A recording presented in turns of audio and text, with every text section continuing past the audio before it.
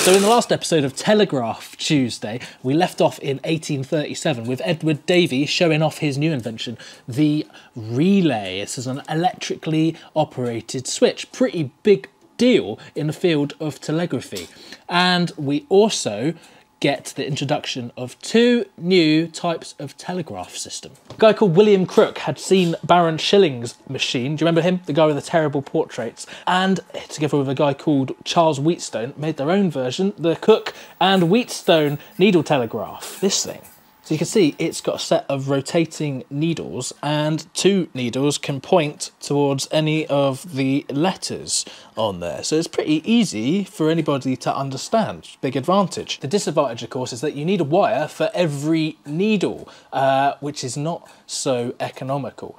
So the goal now is to try and speed this up and make it cheaper so that you can send more messages and make more money. And luckily in that same year, a clever fella came up with an idea to send messages down one wire using a special code. This guy was called Samuel Morse. Samuel Morse was actually a pretty successful portrait painter before he turned his attention to telegraphy.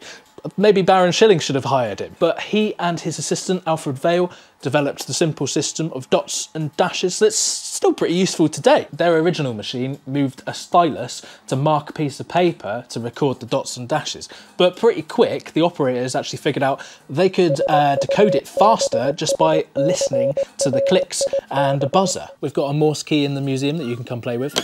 These Morse keys are just simple electrical switches. You connect the circuit when you press it down. This one was used for practice by members of the RAF. You can see here it's got the Morse code on it, so you can refer to it as you're learning. The code is arranged for efficiency, so the most common letters in the English language, E and T, are just a single dot and dash respectively. Morse code, of course, needs a highly skilled operator. So Charles Wheatstone created another version of a telegraph called the ABC telegraph. This had two dials, one at either end. You press a button at one end to turn a handle, and the dial at the other end turns to match the letter that you've selected. So pretty easy to use, pretty easy to decipher. There's no code. They were really robust, and they were in use up until about 1930, actually.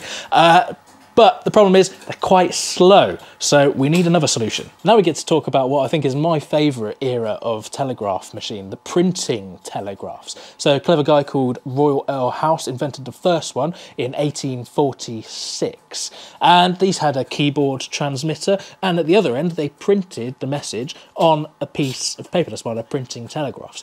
So there's no code, you could just read it plainly off of the paper. And it worked at about 40 words per minute, which is not bad, is it? David Edward Hughes invented his own version of the printing telegraph in 1855, and you will have noticed with both of these that they don't have a keyboard like we would imagine. They actually have keyboards with piano keys. Really, it makes a lot of sense. I mean, if you're trying to come up with an interface that people can interact with quickly, then, I mean, have you ever listened to Rachmaninoff?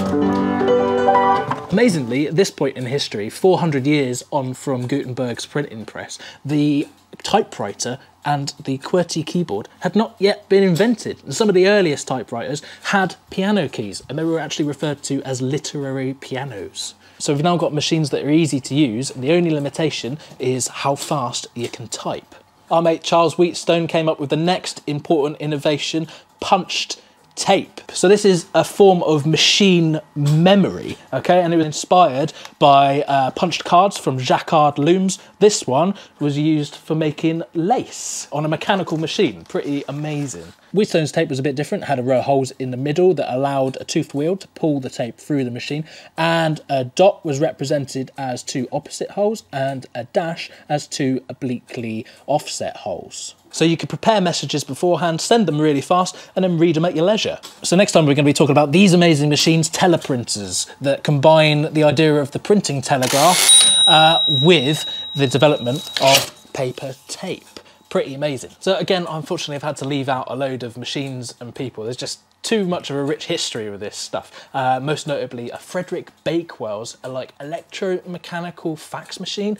It's incredible. It like scans the image. Go check it out. And any more things that I've missed, fill them in the comments. And if you like this video and you like the series that we're doing, you want us to do more, then you can support us on Patreon. The link is down below. Until next time.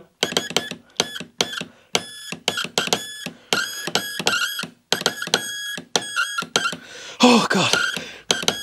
I can see why people switch to the other types of Telegraph. I can't do this.